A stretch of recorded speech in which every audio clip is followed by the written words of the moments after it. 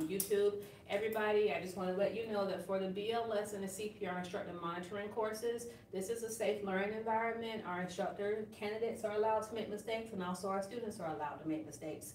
So what we do here in Jacksonville, Florida is, my name is Eunice Mathis, I'm a registered nurse and I'm the owner of Florida Training Academy, is that we train instructors. We train students who are interested in actually providing CPR training to others in the community and within their and at their jobs. And so who we have for today is we have Matthew. He's an instructor candidate. He attended the instructor course on yesterday, and today is going to be his monitoring session where he actually uses his AHA resources in order to co-teach a class. And over here we have a wonderful student named Tony. Tony's going to be a student today in our BLS class, and so at the completion of this class today, we will have a student who has their BLS card, and then we will also have an instructor candidate who will transition into the actual instructor role for the American Heart Association. So again, safe learning environment.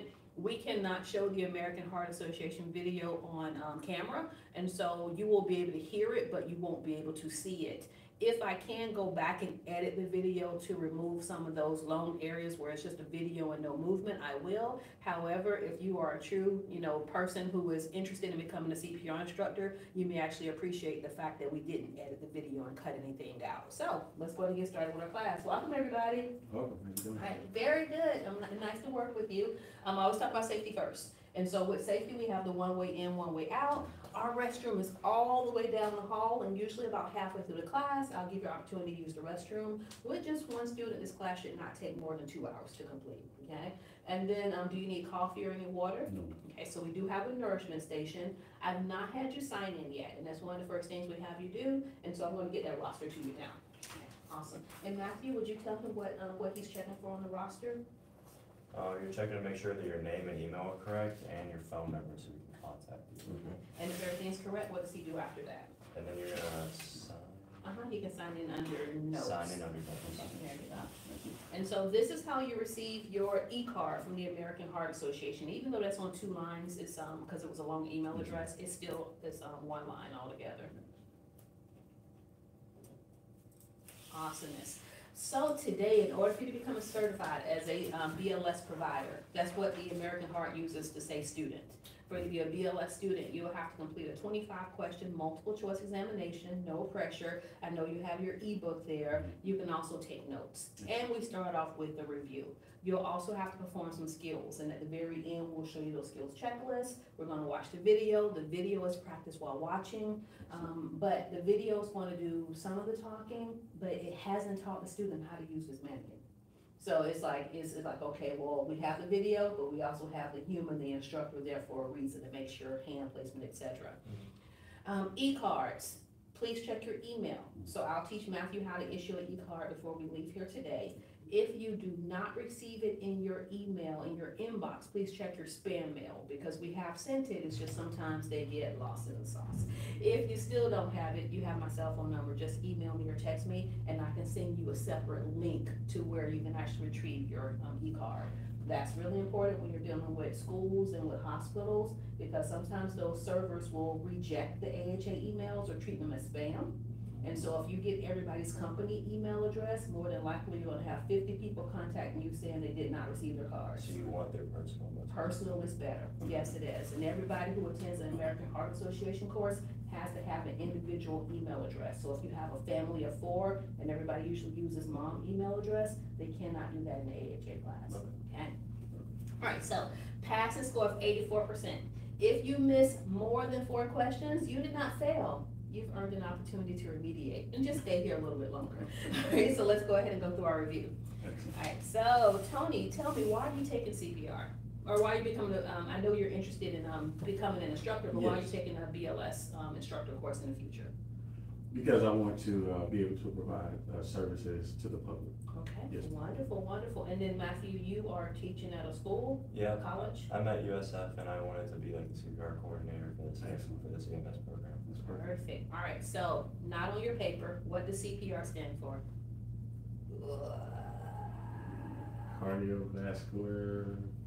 And then Yes. Pulmonary resuscitation. Yes, let's clean it up for you. All right, now I want you to write this down, because Okay. everybody they take these classes, but they really, it's like, yeah, I need a CPR card. Right. CPR stands for cardio, pulmonary Pulmonary. resuscitation. But you pulled that fourth at 9 something in the morning, I'm really proud of you. All right, so cardio, what organ in the body? The heart? Heart. Yes. Pulmonary, what organs?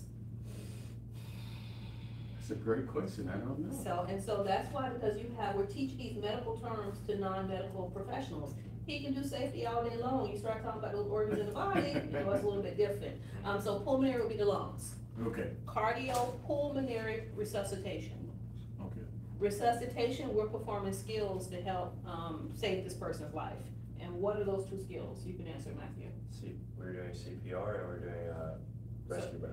So what does, when you say CPR? Chest compression. Chest Compressions and rescue breath. Yes.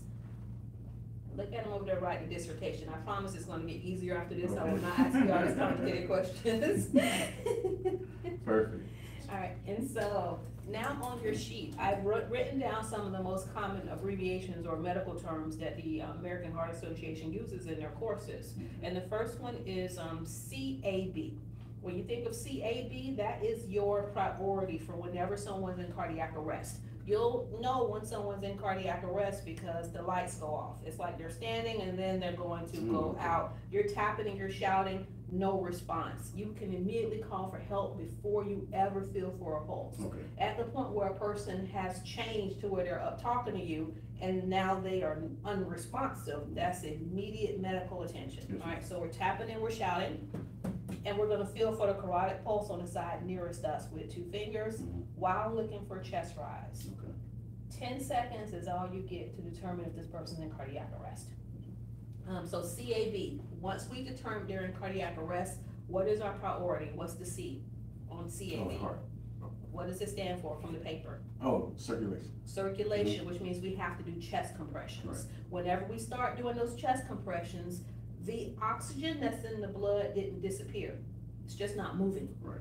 So that's why we should not be focusing on airway and breathing once someone is deceased. Once their heart is stopped, we can focus on airway and breathing once our team members come with the first aid kit, and then we can give the breaths. Okay. So your job is high quality CPR. High quality CPR has different components. We talked about not taking longer than 10 seconds, so we call that minimizing interruptions. How fast do we compress per minute, Matthew? 100 to 120. 100 to 120 compressions. What song would that be? Staying Alive. Stand Alive by the Bee Gees, all right? And so if we are stopping to give breaths, okay, we call that a compression to breath ratio, and it's actually on your paper. What's the compression to breath ratio? How many compressions follow by how many breaths? 30 for 5 cycles. But that's how many compressions, so we say 30 to 2. 30 to 2. 30 to 2, so after 30 compressions, we do 2 breaths, and then for 5 cycles, how many minutes should that take approximately? It's next to the 5 minutes, next to the 5 cycles, 2 minutes, okay? If you have help, what happens after 5 cycles? Oh, switch. Switch out, Perfect. okay, switch out. The next term that's on your paper is AED. What does the AED stand for, Matthew? Automated external defibrillator. Awesome. I didn't ask you this yesterday. Hard question, you ready for it? No. Can you use an AED if someone has an implanted AED defibrillator, implanted defibrillator or pacemaker? Yeah. Yes, you can, but what's the exception? You can't do what? What do you mean? Can't go right over it. You can't go right over it. Okay. And so the video's gonna talk about that. I'm just doing a review before we press play. All right. So It's that on the you'll- outside? So the implanted defibrillator, you're gonna see an elevation beneath their skin, and that usually tells you there's something beneath there. It Okay, could be, you can feel it. you can, Okay. and you can feel it too, but that could be like someone's chemotherapy port. It may not have a needle or anything attached to it right now because they're not receiving the chemo treatment right now. But you'll be able to see something beneath the skin. Okay. If you see something, don't put the pads there, Okay, okay? yes, ma'am. All right, so when the AED arrives to the scene, what's the first thing we do? Turn it on. Second thing we do is what? Listen for the prompt. Listen for the prompts, because you are responsible for wherever you work. I need you to learn how to use those AEDs on your job sites. Right. And what a lot of people will do is they'll leave that up to the safety person or the nurse. And my response is, what if it's the safety person or the nurse who's actually in cardiac arrest? If no one else knows how to work the equipment except for that one person, we're gonna be doomed. Right. And so all you would do is just simply take a picture of it and then go to YouTube, find that make and model, and then just watch the training video on that particular piece of equipment. What does ROSC stand for, do you remember? Return of spontaneous circulation. Teaching 17-year-olds, they have no idea what that means. It's in parentheses, what's on your paper, what does ROSC stand for? Pulse return. The pulse returns. So when the American Heart Association is saying all these terms as an instructor, we have to actually break these terms down so that our students will understand. And that way it makes it more relatable. Okay. All right, so we talked about AED, we talked about CAB, we talked about ROSC. Ventricular fibrillation is one of those abnormal heart rhythms that the heart will go in, and that's when the person will usually collapse. Without an EKG, without medical, equipment there on site, that's what we use the AED for. The AED determines whether or not this person's in a shockable rhythm. And if their heart's just quivering, it's going to let you know to deliver a shock so that we can try to reorganize that energy. Okay. To help you pass your test, there's a term that a word I want you to write down, actually a whole sentence. Okay. The AED normalizes an abnormal heart rhythm. So that's the goal. When it sends that shock, it's to try to reorganize that energy that's right now disorganized. We'll talk about children and infants whenever we get to that point in the video. Do you have any questions on what we've covered so far for adults? And this is just a preview, review before we actually press play. No, ma'am. All right, awesome. Let's go ahead and press play. Any notes you write, you can utilize on your test, and then we will, of course, allow you to access your ebook.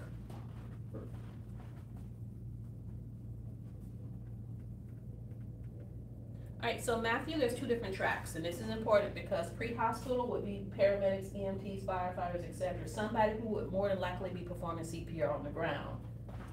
In-facility provider would be someone who's performing CPR on a bed. It actually has a bed there. So today during our class, Tony, we're going to use these tables as our simulated hospital beds. Perfect. If you cannot compress deeply enough on the hospital bed, that's when we're going to ask you to go to the floor. Okay. Okay? Yes, ma'am.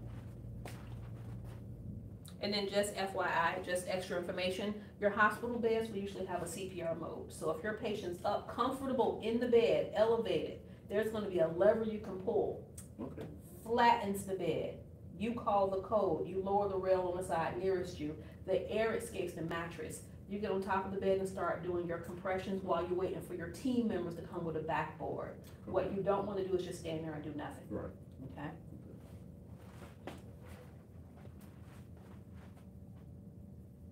On any given day and at any time, you can encounter a victim of cardiac arrest because about every 90 seconds, a person dies of sudden cardiac arrest. But with the training you receive today, your actions can give a victim the best chance of survival.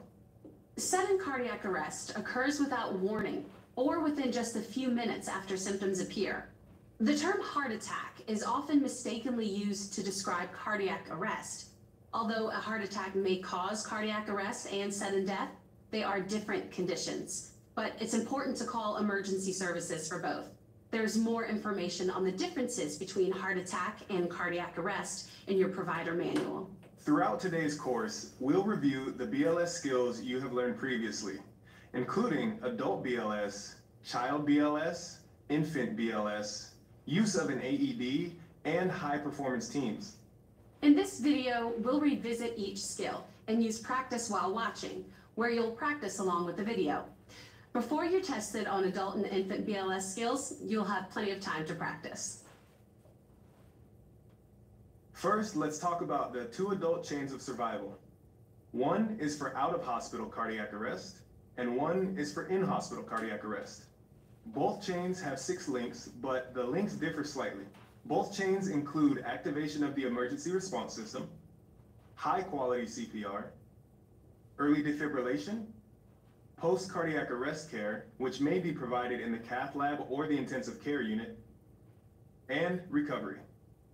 For the in-hospital chain, the difference is the first link. It focuses on early recognition and prevention of cardiac arrest with patient monitoring and assessment, and, if necessary, rapid response by the medical emergency team when a patient's condition starts to deteriorate. For the out-of-hospital chain, the difference is the fourth link, which focuses on advanced resuscitation. In this link, a multi-rescuer team arrives and takes over CPR and may perform additional advanced interventions. In this practice session, you'll check for scene safety, check for responsiveness, practice chest compressions, and provide breaths by using your pocket mask with a one-way valve. You'll practice while watching by doing 3 sets of 30 compressions with 2 breaths. Okay, and so Matthew, in your book right now, all right, so we just press play, and so when it pauses, if you'll read this aloud. Have students position themselves at the side of their mannequins per the video instructions. Tell them that they will practice the entire one rescuer adult BLS sequence, including scene safety and assessment, in 3 sets of 30 compressions with 2 breaths at the end of each set of compressions. And then if you'll turn it. Tell students to compress at a rate of 100 to 120 per minute, making sure compressions are at least 2 inches or 5 centimeters deep and allowing complete chest recoil. All right, and so then it talks about the steps. Now, what's good is that once he stands up and we make sure that he knows how to work the equipment, we can press play, but then we're following along, and these are what the expectations are. And so as far as getting your equipment out for adult, for the one rescue adult BLS, we know to have our adult mannequin and our pocket mask. What happens with new instructors is you wanna teach too much too soon and you wanna pull out the AED. That's gonna totally confuse your students. Right now, it's just one mannequin, one pocket mask with a one-way valve. For your bag, because we may have to come over and help you. Okay. I can get you to put your bag in this other chair. That's a nice bag, by the way. Thank you.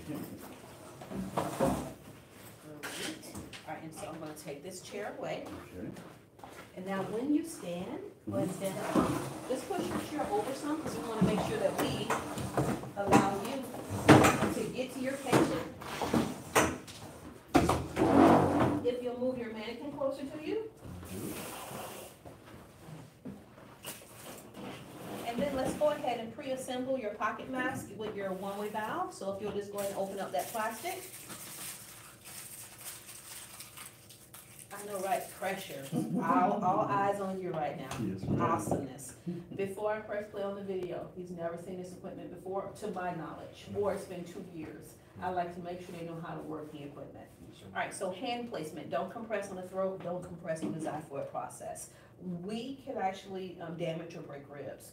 You don't want to break the xiphoid process, the very end of the breastbone, because the liver sits beneath it, and we could lacerate the liver. So while we're saving their lives, they're hemorrhaging internally. We don't want that. So pretend a person has a perfect nipple line. You'll interlock your hands, okay? And then because we're on the elevated surface, awesome, go ahead and press down. And then bring your shoulders over and press straight down. You're gonna hear a click.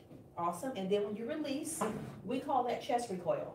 The benefit of chest recoil is because you allow the heart time to refill with blood. So if you always apply pressure, you're doing a whole bunch of work, but the heart can't move enough to get any blood back into the chambers. All right, so now that light that was flashing indicates we were going way too slow. All right, so now if you give me 30 compressions, let's go.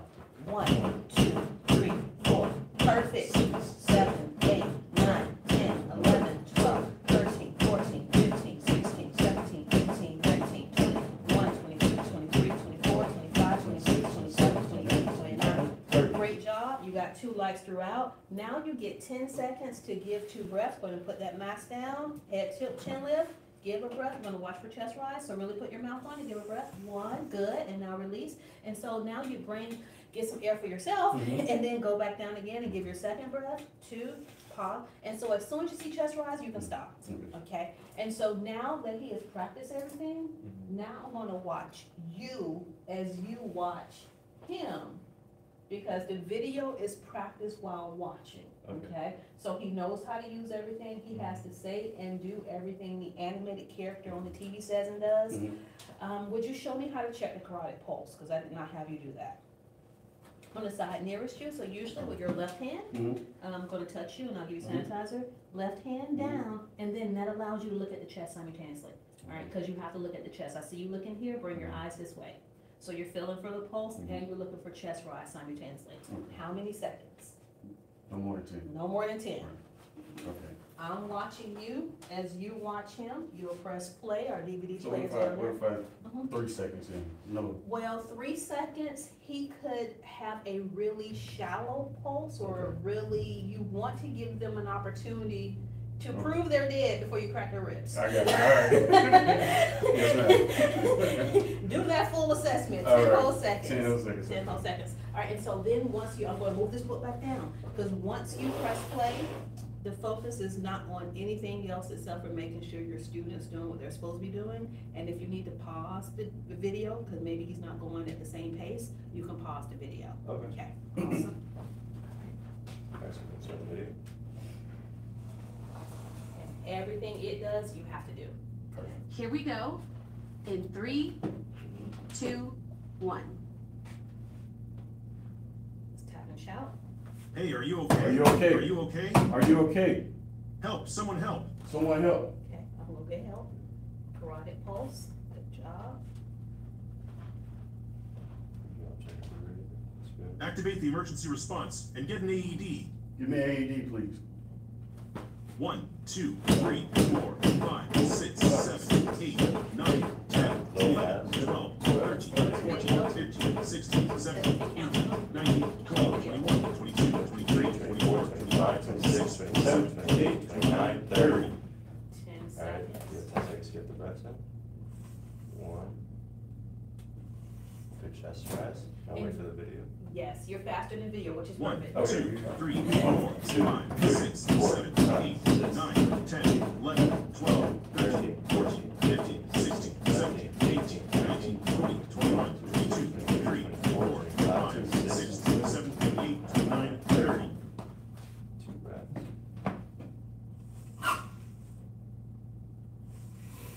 Good chest rise. 1, 2, 3, 4, 5, 6, 7, 8, 9, 10, 11, 12, 13, 14, 15, 16, 17, 18, 19, 20, 21, 22, 23, 24, 25, 26, 27, 28, 29, 30. Make sure you look for chest rise as you're opening. Okay.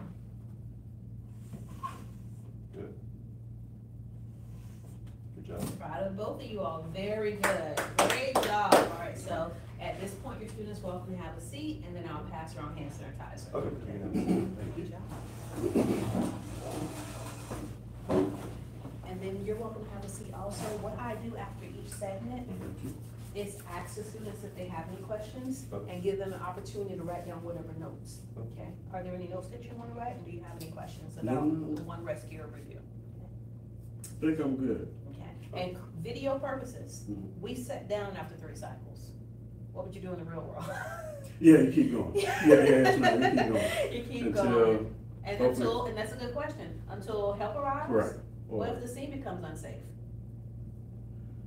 while I'm continuing, should I verbalize it, or do I need You to have to stop and yourself get them to out? safety. Okay, If you can drive them to safety, Right. yes, but, if you think about a mass casualty incident or where there's Sure. a lot of people who are injured, Yeah.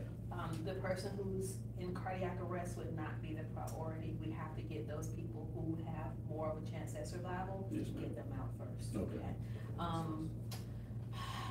In the hospital, a provider could pronounce death, like a doctor. okay, After we do this for about 10-15 minutes, we know if we keep going, it's a possibility we can get their heart back going, but what's gonna be their brain function? I got you. By that point, okay. Yes, and then the last time that we'll stop, or one of the last times, is if they achieve ROSC. And what does ROSC stand for? Return, post-return. And they're both returned, and that's the goal of high quality CPR. Yes, ma'am. Awesome, all right, so you're welcome to have a seat, and then after that, you'll go back to your book and tell me what's the next segment. So we just did that, yes, we did that, so now, oh, here it is. Yeah. So we're gonna, I read it out. Yes, Alright. The video will show and discuss AED use, including AED special considerations, such as if the person has a hairy chest, is immersed in water or has water covering the chest, has an implanted defibrillator or a pacemaker, has a transdermal medication patch or any other object on the surface of skin where the AED pads need to be placed, is an infant or child less than 8 years of age, and is a pregnant woman. Awesome, okay, and so here you go, your press play. The video doesn't pause on its own. So if we don't catch it in time, it's gonna go straight to rescue breaths. It's not the end of the world. You either pause it late or show rescue breaths too, and then whenever the student stands up, we'll review the AED and rescue breaths. Okay. And I'll be back in to help with AED. Yes, sir. So remember, press play, and then you just let the video play. So Okay. you're still seated for like 2 more minutes. Okay.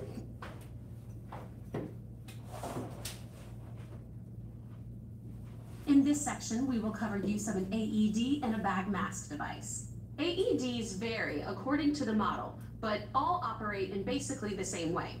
You must be familiar with the AED used in your particular setting. The 4 universal steps for operating an AED are as follows. Power on the AED and follow the AED prompts. Attach the AED pads to the victim's bare chest. Follow the placement diagrams on the pads. The AED will prompt you to clear the victim so that it can analyze the heart rhythm. If the AED advises a shock, it will tell you to clear the victim. If no shock is needed and after any shock delivery, immediately resume CPR, starting with chest compressions.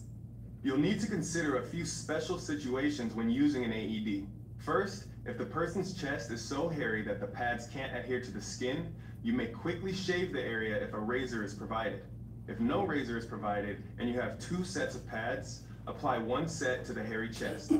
If the chest hair prevents the pads from contacting the skin, the AED should tell you to check the pads.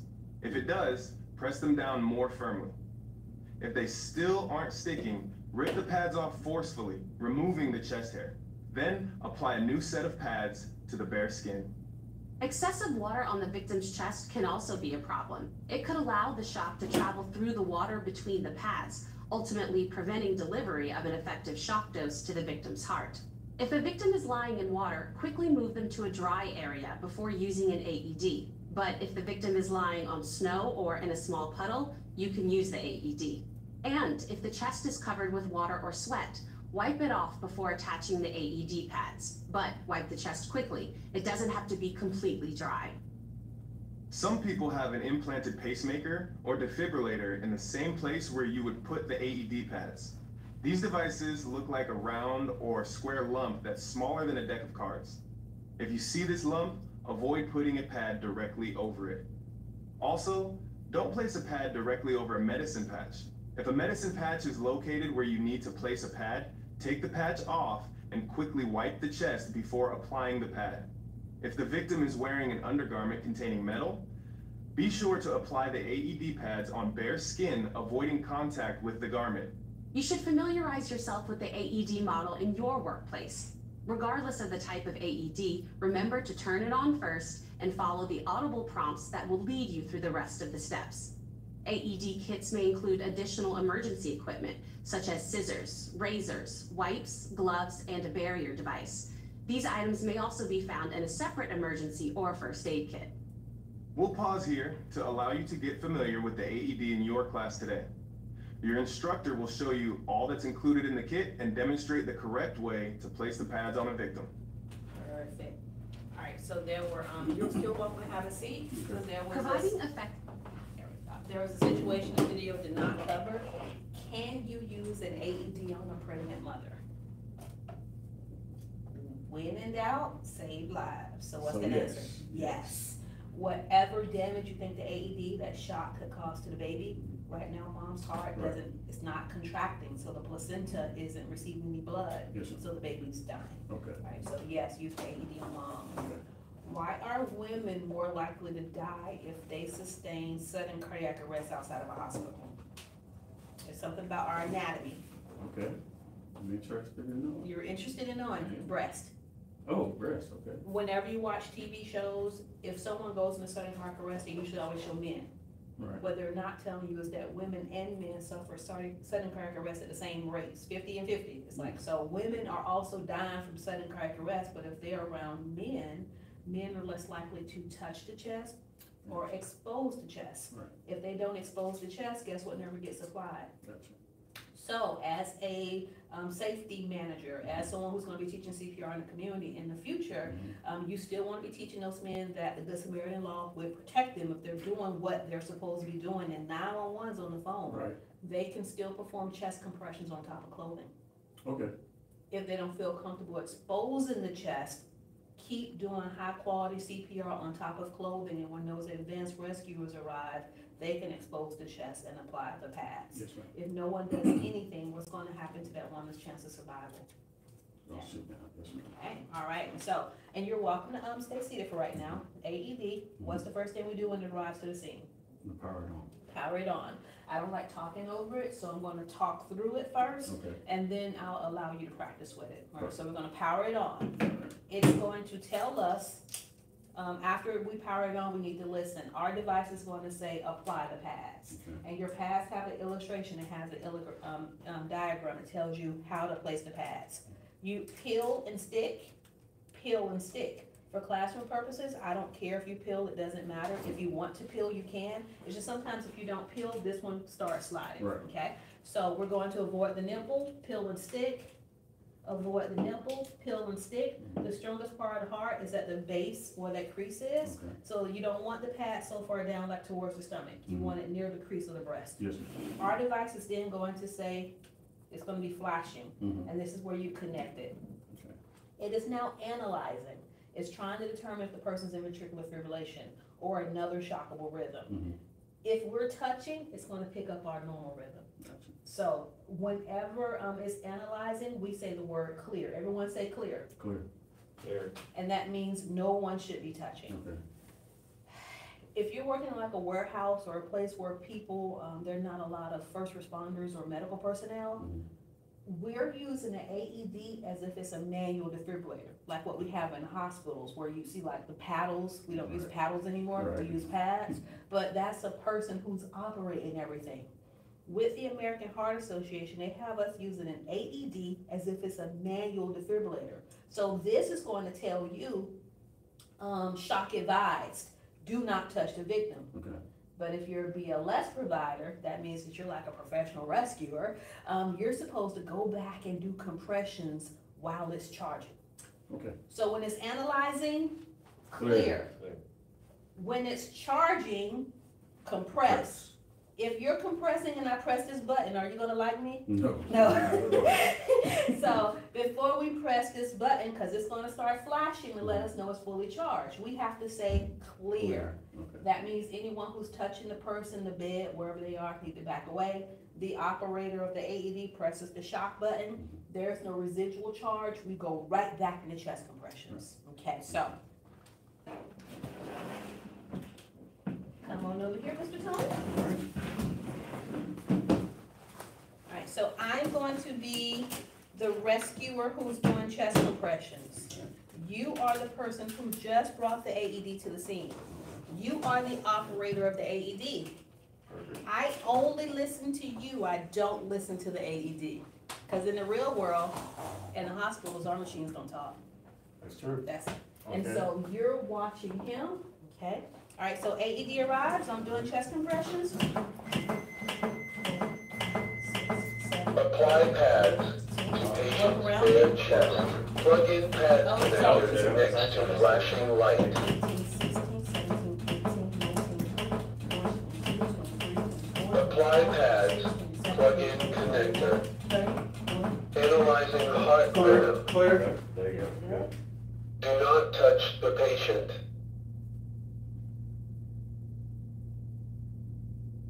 Shock advised. all right, go ahead. Go Continue ahead. compression. Charging. There you go. 3, 4, 5, 6, Stay clear of patient. the flash, 11, 12. Deliver All shock right, now. clear. Press the orange button. Now, shock delivered. Tower. Close tower to compress. Oh, Begin go ahead and compress. CPR. Let's see if he catches it. You're going too fast. Oh, there you go. Great job, elbows. That's our new high five. Great job. All right, so do you know the name of that tone? Call it the Metro. That's your phone? Rhymes. So metronome. No, metronome. What's the purpose of the metronome? It's to tell you exactly how fast or slow to go. Very good. Comes with compressors. Would you tell him for classroom purposes only, we're turning off the AED? Yeah, for classroom purposes, we're turning off the AED. And in the rule, you would never, so even if you bring someone back, and if they get Ross, you don't take the AED pads off. Okay. Cause like, think of DeMar Hamlin, she told me this yesterday, and it makes sense. And like, so, they brought it back 3 times, so you have to keep, so the AED pads have to be kept on. So the pulse return, and then you have to keep those AED pads in case you have to shock again. Yes, it's gonna reanalyze every 2 minutes. Okay. And so, they can keep these on till they get to their destination. Their destination for you, if you're, at your job site, EMT. Right. Okay, the EMT is gonna keep these pads on all the way throughout until they get them to the hospital. Okay. So every time they get to another level of care, that agency, that organization puts on their AED. And we're gonna keep this on until we can figure out the cause of the arrest, and so, or till we can prevent a rearrest. Okay. You have any questions as an instructor? Do you have any questions as a student? No, so don't tell them to stop while I'm applying the pads. Yeah. I need to work hard. So. Yeah, it's like, you wanna keep doing those compressions, it matters more to do that than to like tell them to move. And Perfect, okay. So we're like really close and intimate. Remember your work area, because as a BLS instructor, you can teach heart saver students. And so if you're teaching lay persons, those people who are not professional rescuers, do not confuse their lives, have them use the AED exactly as it states. Right, okay. But if you start teaching your safety professionals, those managers who would have to manage incidents, they need to work as a team. Yes, ma'am. Keep doing those compressions while someone's applying those pads. Perfect. Okay? And then same thing for you, when you're out there teaching, know your audience, and if it's heart saver, just as stated. Gotcha. Okay, very good, let's have a seat, great All job. right. So I do apologize, I'm gonna move your table down, you're fine to remain seated. Would you help me move this table, because it's gonna drag a lot, thank you. Because we wanna make sure that he has room, and now, just a little, thank you so much, because the next segment will be breaths, and now he has room to actually practice his rescue breaths. Yeah, and now you can press play, and I have a bag mask device behind you. Ventilation is critical to successful high-quality CPR, especially in respiratory-related emergencies such as drowning, anaphylaxis, and asthma. Guidelines recommend against excessive ventilation during CPR, and research suggests that some rescuers are less confident and less effective when using a bag mask device on their own without assistance. Because using a bag mask device is such an important skill and is common in the healthcare setting, we'll work on it now. Bag mask devices consist of a ventilation bag and a face mask, and they come in a variety of sizes. You can also use supplemental oxygen with a bag mask device. To begin, position yourself directly above the person's head. You'll use the EC clamp technique to hold the mask in place. To do this, apply the mask by first placing the cushion at the narrow end of the mask onto the bridge of the person's nose. Then lower the mask fully onto the face, watching for the cushion to bulge as it initially seals against the face. Form a C with the thumb and index finger of one hand and press down on the dome of the mask toward the face to further seal the rim of the mask. The remaining 3 fingers of that same hand should form an E to reach past the edge of the mask along the bony rim of the jaw. To tilt the head back, lift the jaw toward the mask and open the airway. Make sure you squeeze the mask with your thumb and index finger while lifting the jaw to achieve an airtight seal between the mask and the face. And squeeze the bag with your other hand or push it against your leg or body. If the chest doesn't rise with each breath, you're not providing adequate breaths. If you don't get chest rise, readjust the mask, reposition the head and neck, and try again to ventilate. And then, only if necessary, administer a larger amount of air, just enough to get chest rise. The critical points of delivering breaths remain the same for the bag mask device as for the pocket mask. 2 breaths are given, with each breath given over 1 second after every set of 30 compressions. Be sure to deliver each breath over 1 second with just enough volume to make the chest rise. Delivering breaths in this way will reduce the chance of gastric inflation, or air going into the person's stomach instead of the lungs. Gastric inflation can cause vomiting and possible aspiration. If you have multiple rescuers, the most effective way to deliver breaths with the bag mask device is to use the 2-person technique. One rescuer focuses on keeping the airway open and securing the mask, while a second rescuer squeezes the bag to deliver breaths, just enough to cause the chest to rise. The first rescuer will use both hands to seal the mask to the person's face and lift the jaw. The thumbs and index fingers of both hands each form a C to seal the mask against the face, and the 3 remaining fingers of each hand will form an E for lifting both sides of the jaw into the mask. Be careful not to press too hard on the mask, which could push the jaw down and block the airway. Now it's time to practice the one rescuer bag mask technique so that in a few minutes, we can combine it with compressions to work on a 2 rescuer sequence. We'll pause here to get into position. And this one automatically pauses. Oh. So now, according to your lesson plan, where you have your student positioned. Okay, so you're gonna have to position yourself at the head of the patient, above the victim's head. And so remember, look over here, because your focus is student. Okay. So if you would just want to read it now before you go over there. Okay. So you're gonna place the mask on the victim's face, using the bridge of the nose as a guide for correct position. And then using the, Use the EC clamp technique to hold the mask in place while you lift the jaw to hold the airway open. so you can go over there, you can see if he can get his breath, help him with his positioning.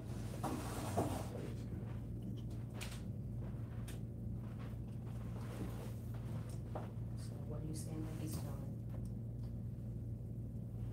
Too much air. too much air? Okay. Okay. So you want to provide feedback. So you wanna be able to do, so this is, so you won't wanna do too much air, gastric inflation like the video was saying. So that's what you try to do. And then your posture, it may end up hurting because you'd be in this position for about 2 or more minutes, yes. So your posture and body mechanics is also important. And make sure you lift that jaw while there's 3 fingers on the bottom. And make sure you have good deep tight seal. 1, Beautiful. 2. Okay. Yep, those are good chest So reps. keep it open, keep the airway open, and you're gonna press play, and you're gonna watch him as he watches the video. Okay. Okay?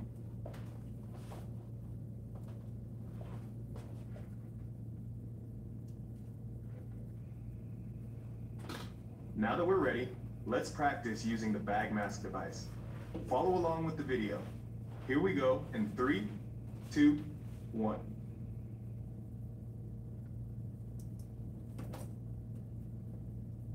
Give 2 breaths. Watch for chest rise. 1, 2. That's good chest rise. Make sure you, the span. Give 2 breaths. Is over 1 second. 1, there you go. Just like someone's breathing normally. You don't wanna give too much. Give 2 breaths. 1, 2. That's really good. Give 2 breaths. 1, 2. That's good chest rise.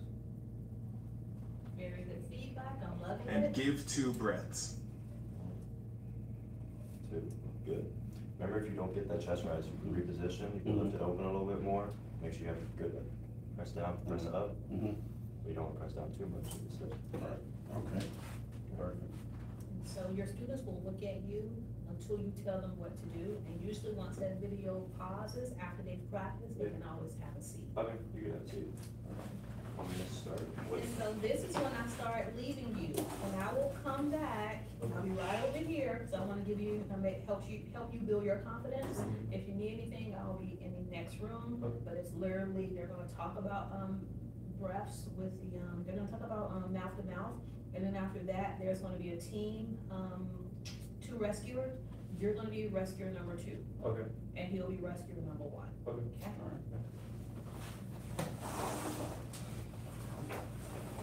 Alright, we're just gonna watch this video, so. All right.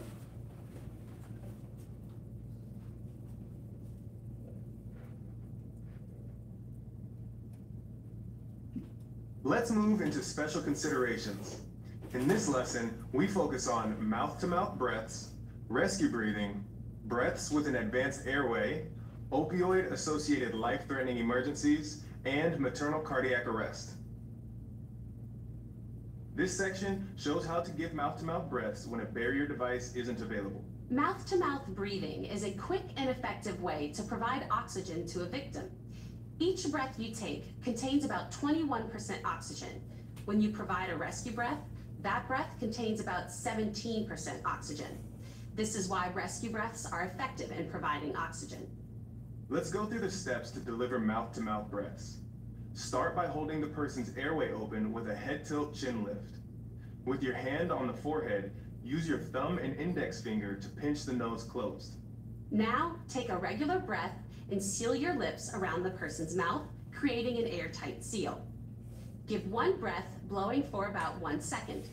Watch for the chest to rise as you give the breath. If the chest doesn't rise, repeat the head tilt chin lift.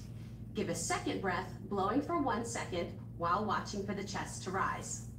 If you can't ventilate the person after 2 attempts, check for an airway obstruction, but then promptly return to chest compressions.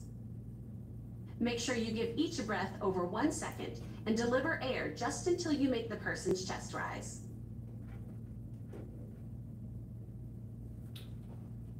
Today, we've looked mostly at the procedures you should perform when someone does not have a pulse. But you should also know what to do if someone has a pulse but is not breathing effectively. When that happens, rescuers should give breaths without chest compressions. This is known as rescue breathing. For adults, give 1 rescue breath every 6 seconds. Also, give each breath over 1 second and make sure that each breath results in visible chest rise. During rescue breathing, you should also check the person's pulse about every 2 minutes.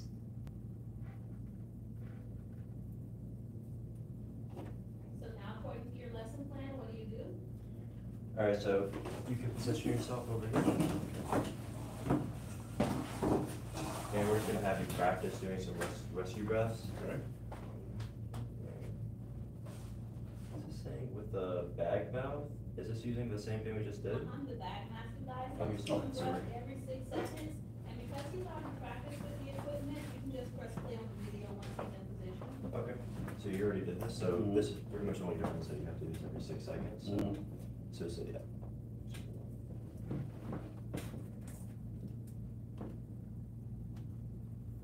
Get ready. Begin in 3, 2, 1.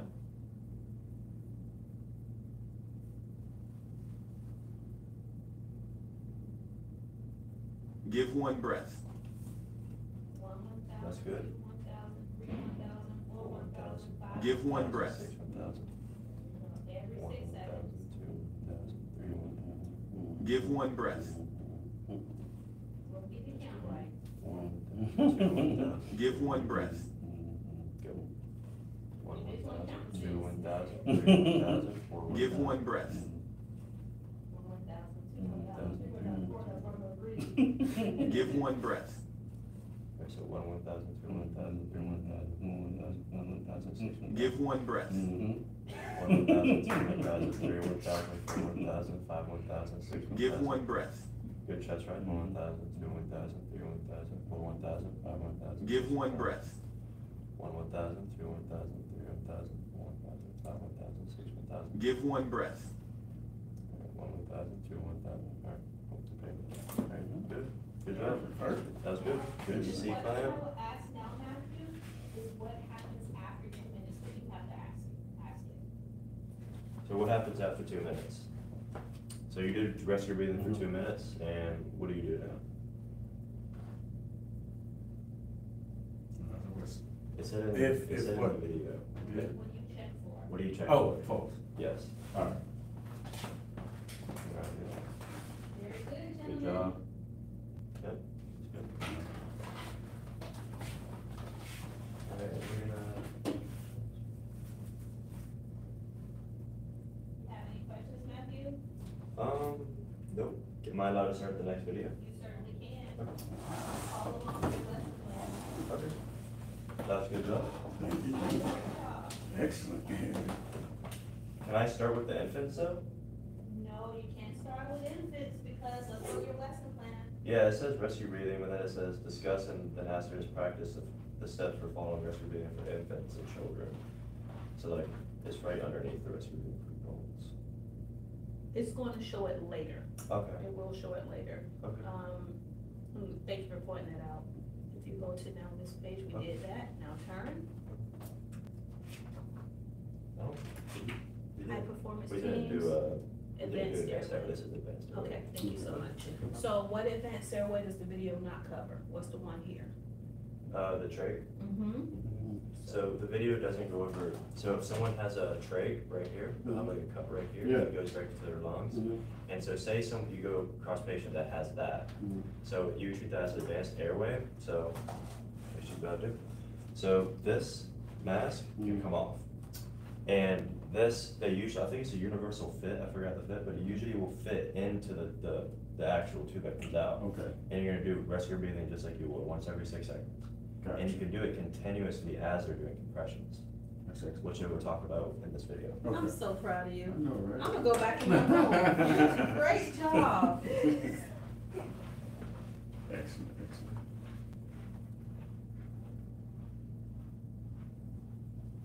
Another way to deliver breaths is with an advanced airway. Devices such as laryngeal mask airways, supraglottic airway devices, and endotracheal tubes are types of advanced airways that are more secure for providing breaths. These devices help prevent gastric inflation and airway obstruction. Placing these devices requires special training that we won't cover in this course, but you should know how to give breaths when an advanced airway is in place. When you provide CPR to someone with an advanced airway, the ratio of compressions to breaths changes. Instead of providing 30 compressions in 2 breaths, you'll perform continual compressions at a rate of 100 to 120 per minute, while another rescuer gives rescue breaths. In other words, when an advanced airway is in place, you won't pause compressions to give breaths. This goes for victims of all ages, and not pausing compressions allows blood flow to the heart and brain to remain high.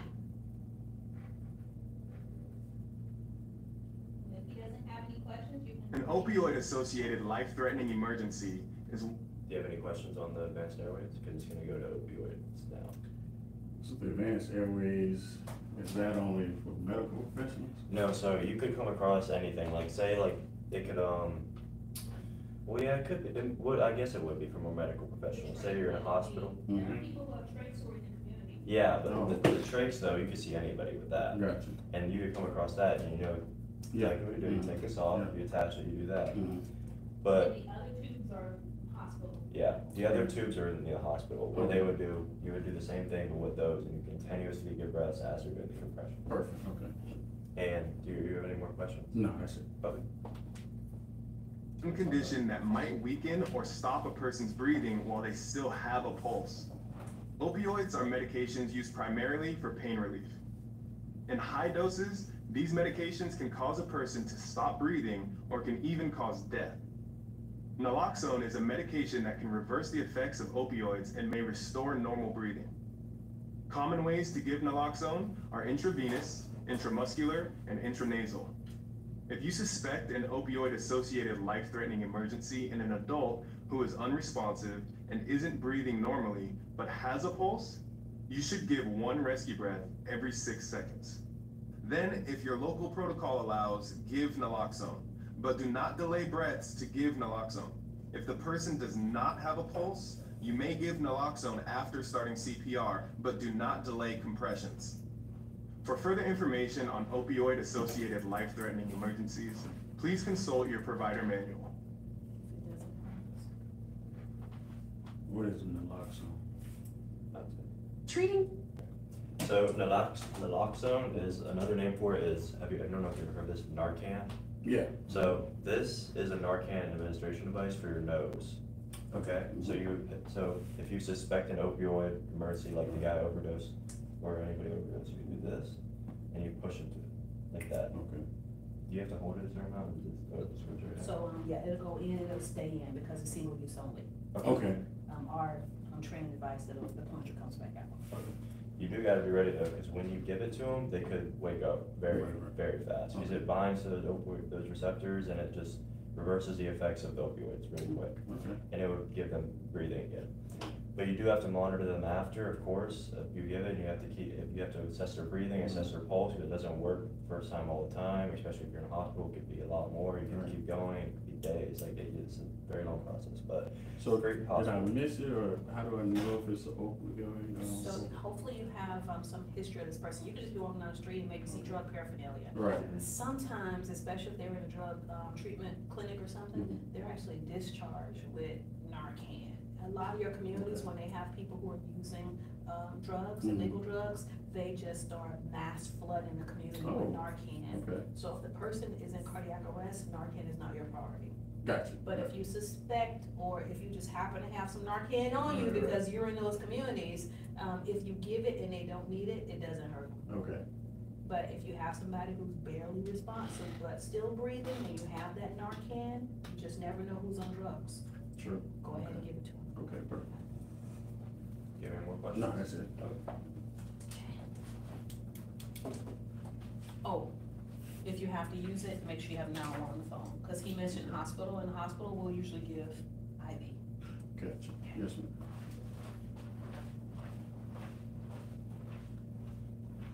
Cardiac arrest in someone who's pregnant can come with heightened anxiety because 2 lives are at stake.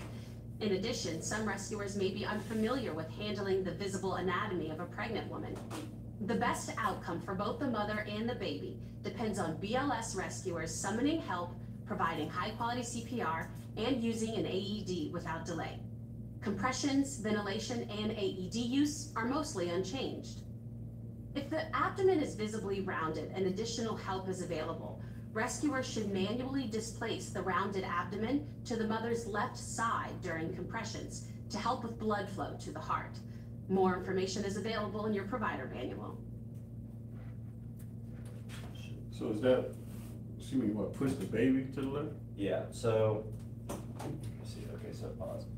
So if you like can see they're pregnant, obviously, and there's an extra person with you, you can move this to the left. Because I think it's because there's the vein that goes to the heart, the inferior vena cava, you're pushing the baby, like the uterus is heavy and it's putting pressure on that. So it's causing less blood to go to the heart. Okay. So if you would, if somebody's there to manually displace the uterus to the left, away from it, then it's good. You have more blood flow to the heart, you know, better outcomes. If you do that. All right.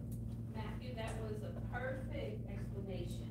Perfect. And then something else I will add is that if you haven't been taught to do that for your job, you keep doing those high quality compressions, Gotcha. and when the paramedics come, they They'll will do it. displace the abdomen. Okay. So don't forget it, because some people just gonna be so afraid, we can just get them to do chest compressions, and not worry about moving mom's belly, we're okay with that. Okay. Perfect. So, and then after this pauses, the team dynamics is going to say high performance team activity, but it's gonna say optional. We don't do that if that's part of his role at his job. When we're teaching, we would actually teach it, because I'm teaching at a hospital, they have to work together as a team around the bed. For him, you would not play it, just go down and go straight to pediatrics. Okay. Okay, it's gonna say optional, and then it's gonna say pediatrics. Okay. All right, we're gonna start off with this video. Okay.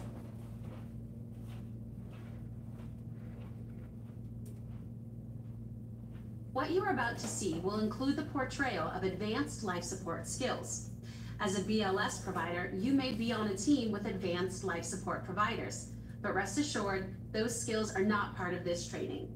However, no matter the skill, procedure, or equipment used in a resuscitation event, BLS must continue.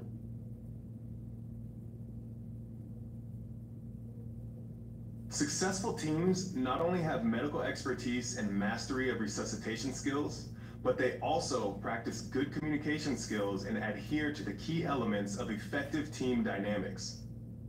Team dynamics is an element of high-performance teams and can be broken down into 3 categories: roles and responsibilities, what to communicate, and how to communicate. Clear roles and responsibilities should be immediately established by the team leader or the first rescuer on the scene. When all team members know their roles and responsibilities during a resuscitation attempt, the team functions smoothly. The ideal situation is when multiple rescuers work as a team to perform all the needed roles in a resuscitation attempt. This figure identifies 6 possible team roles for a resuscitation.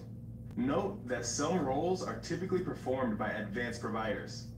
If enough rescuers are present, each rescuer takes a role.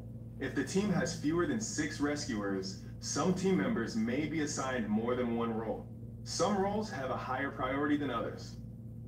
The compressor assesses the victim and stays next to the victim's chest to perform chest compressions. When giving compressions, rescuers should switch compressors after every 5 cycles of CPR, about every 2 minutes, or sooner if tired. The rescuer positioned by the victim's head maintains an open airway and delivers breaths while watching for chest rise and avoiding excessive ventilation. The team member operating the AED, or the monitor defibrillator, can also serve as the CPR coach. The role of the CPR coach is to focus on team members' performance of high-quality CPR and to provide feedback as needed during the resuscitation attempt. Every resuscitation team must have a defined leader who assigns roles and makes treatment decisions. Often, the team leader will be at the foot of the victim. However, the team leader may move around to observe and evaluate the skills of the team and to provide feedback when needed. The timer recorder keeps a record of the events that occur, including frequency and duration of interruptions and chest compressions, time of shock delivery, and medication administration. When only 2 rescuers are present, they typically take the roles of compressor and airway, with one of them also covering monitor defibrillator and team leader. If 3 rescuers are present, they take positions around the victim in the 3 critical roles: compressor, airway, and monitor defibrillator.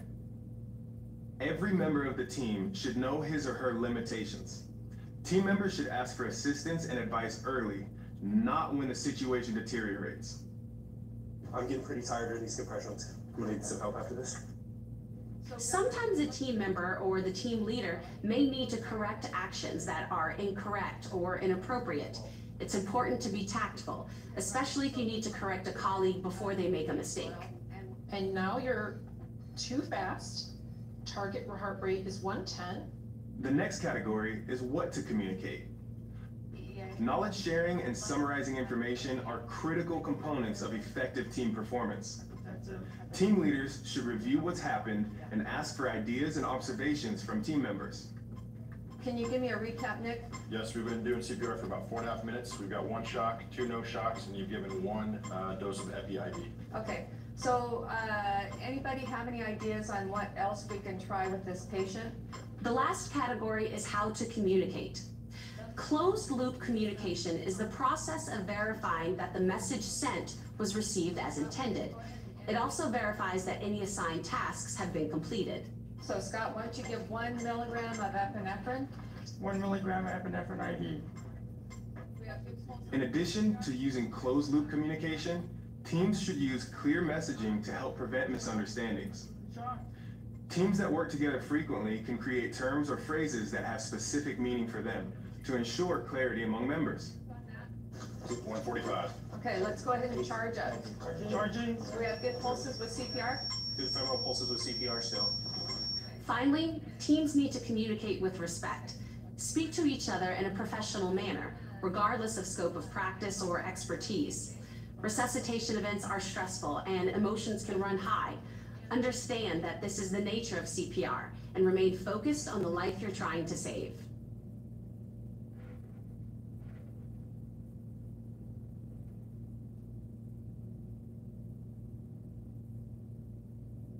A high-performing team achieves specific performance metrics, including a high chest compression fraction, or CCF. CCF is the amount of time spent doing high-quality chest compressions during a cardiac arrest resuscitation attempt. You can only achieve a high CCF by eliminating pauses during high-quality CPR. The Resuscitation Outcomes Consortium trials, or ROC trials, showed that a 10% increase in CCF is roughly equal to an 11% increase in survival.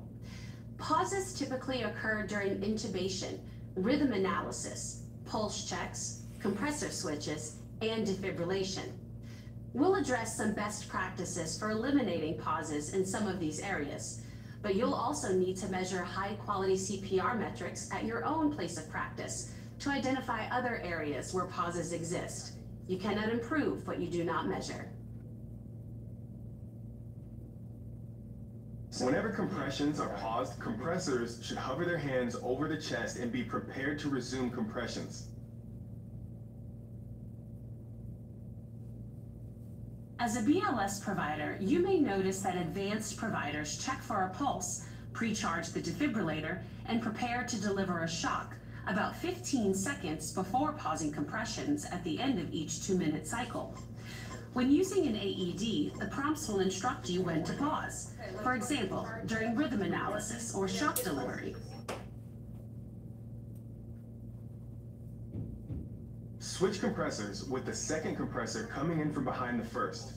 This allows the second compressor to have the same view of the team, and in particular of the AED or defibrillator. For seamless transitions, switching between cycles every 2 minutes is best. However, if a compressor needs to switch because of fatigue, coordinate the switch to happen as fluidly as possible, such as while delivering breaths. 3, 2, 1, switch.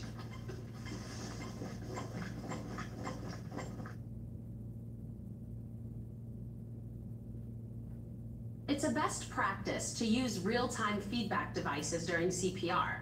However, if a feedback device isn't available, a metronome can help establish the proper rate. If your AED or defibrillator doesn't have a metronome, you can download a metronome app to your mobile device before the conclusion of this course. It's not enough to know what to do or even how to do it. To obtain the best results, your team must perform both the what and the how flawlessly. That requires practice, and effective practice requires measurement. But measurement is only effective if you debrief the team, set goals to improve, and practice more. Again, you cannot improve what you do not measure. For more information on how your team can implement this type of program, talk to your instructor.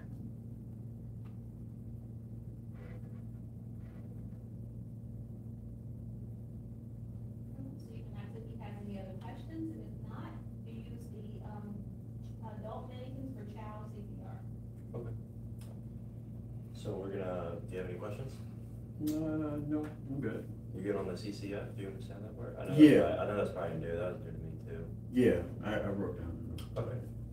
The higher CCF, the better, just because more Yeah. compressions. Right. You don't want to be doing nothing with the patient. All right. I skip ahead. You got your survival.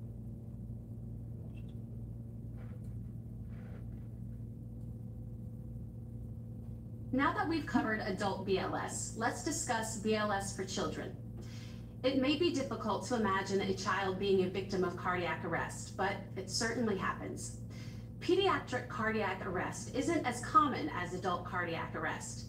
In adults, the cause of cardiac arrest is often cardiac related, but in children and infants, cardiac arrest is often due to respiratory problems, such as airway obstruction, drowning, opioid overdose, or seizures.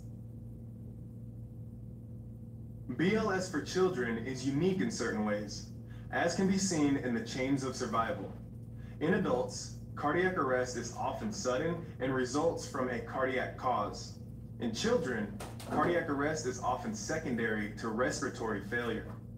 Identifying children with these problems is essential in reducing the likelihood of pediatric cardiac arrest and improving chances of survival and recovery. Like the adult chains of survival, the pediatric chains have 6 links. Both pediatric chains include prevention of cardiac arrest, activation of the emergency response system, high-quality CPR, advanced resuscitation, post-cardiac arrest care, and recovery. In a hospital setting, the difference is the first link. It focuses on early recognition and prevention of cardiac arrest, which emphasizes patient monitoring and assessment.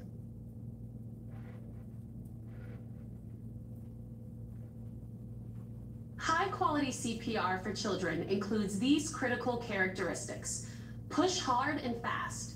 Compress at a rate of 100 to 120 per minute, with a depth of at least 1/3 the depth of the child's chest. That's approximately 5 centimeters or 2 inches. And the chest must recoil completely between compressions. Minimize interruptions in compressions to 10 seconds or less. Give effective breaths that make the chest rise, and avoid excessive ventilation. If a child has an adequate pulse but isn't breathing normally, you'll have to give rescue breaths. Deliver 1 breath every 2 to 3 seconds, which is about 20 to 30 breaths per minute. Remember, when you're performing compressions on a child, it's fine to use 1 or 2 hands, whichever works for you and allows you to provide deep, effective compressions. Now, let's combine the BLS skills that you learned for adults with the differences we just reviewed to practice BLS for children. For this session, we'll practice 2 rescuer child CPR by using a 15-to-2 compression to ventilation ratio. One person will provide compressions, while the other delivers breaths with a bag mask device. Switching roles every 2 minutes or sooner if the compressor becomes fatigued. So now before you have your students stand, Matthew, what does your book say? Our book says, ask students to position themselves inside as a mannequin, that part? Yes, and then continue. Okay, so can you sit at the side of the mannequin? Okay, you will practice each role of the 2 rescuer child BLS sequence. And I will be rescuer 2, you'll be rescuer 1. And we're gonna switch roles, because we're gonna do both roles. And then before you press play, what's the ratio if there are 2 rescuers for child CPR? So what's the ratio if there's 2 rescuers for child CPR? It's 15-2? Yep. All right, perfect. So with an adult, it's always 32, even if there's 2. Mm-hmm. Infants and childs, what is the age for child? So like, when is someone considered an adult now? What do you think? What, 15, 16? Like puberty level? Puberty. And how can you Okay, tell so 13. puberty?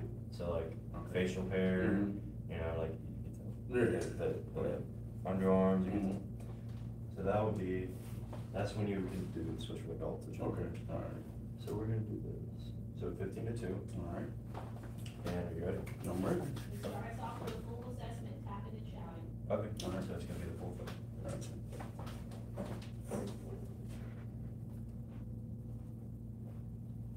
So let's count down to compressions and get started with 2 rescuer CPR for children, starting with scene assessment. To stay together, follow the prompts on the screen. Let's go in 3, 2, 1. So let's do it. Hey, are you okay? Are you okay? Are you okay? Are you okay? Activate the emergency response and get an AED. I need an AED, please. Carotid pulse check, carotid pulse check. Rescue number 2, go ahead and put that mask on. There's no breathing, no pulse. Compress, compress, compress, compress. 1, 2, 3, 4, 5, 6, 7, 8, 9, 10, 11, 12, 13, 14, 15. Great job, 15, and hover. To relax, okay. 1, 2, 3, 4, Count for 5, us, 6, and 7, 8, 9, 10, 11, 12, 13, 14, 15. Just hover, don't go too far back. There we go, good, let's go. Shoot, down, down, 2, down. 3, 4, 5, 6, 7, 8. It's a picture one back to the video. 13, 14, 15. 1 and 2, great job. And so what we would do in our classes is we were like, hey, let's do a switch, but what you're supposed to do, instead of a little recycle button whenever it pops up, Mhm. now you're supposed to switch roles and then Okay. hit that button, and then that way he can practice both Okay. parts. All right. Alright, so, Here we go. So we're gonna research this? yes. Same thing? And so rescue number 2, super important. As I was saying before, as soon as you put that mask, as soon as you put it on, keep the airway open. So if you open, close, Mhm. you're actually decreasing, you're causing inflammation, and you're decreasing the size of the airway. Okay, Because we know that with pediatric rescues, we need to keep that airway patent, keep it open. okay. So you keep it open and hold it open the entire time. I was also told by an EMS instructor that is a good, I don't know if I should be telling people this or not, but he liked to always keep it open just because it does, like, even though when you're doing compressions, there's like a certain, like, what's it? Residual air that Yeah, comes like you'll in, get some air yes. that'll come in just by keeping it open. So Yes, I but had to I say just like that. to remind them of that, the fact that the child's area is so small, Mhm. that every time they open and close, they're building up secretions, and on top of that, they're just making the airway smaller. Okay. Okay.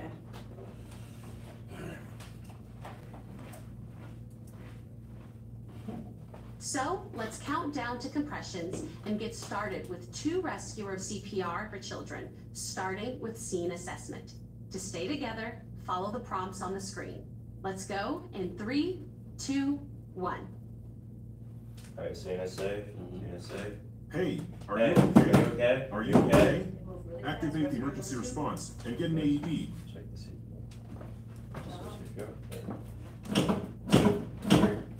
There's breathing, no pulse. 7, 8, 9, 1, 10, 2, 11, 3, 12, 13, 14, 15, 8, 9, 10, 11, 12, 13, 14, 15. With the video.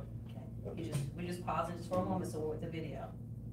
1, 2, 3, 4, 5, 6, 7, 8, 7, 9, 10, 11, 12, 13, 14, 15. Great job, Good job. guys. That's I good. know the 1, videos take 2, a while. 3, 4, Great 5, job. 6, 7, 8, 9, 10, 11, 12, 13, 14, 15. Those are good breaths. Great job, team. Great job, Matthew. Yes, great job. And then before we press play, what's the question? Alright, do you have any questions? I don't, no. Do you think you got it? Oh, yeah, I'm good. Alright, so 15-2, just, 15%. and if there's like a really small child, it does say like one arm, Mhm. it's just, you have to make sure you get that 1/3 of the chest. Gotcha.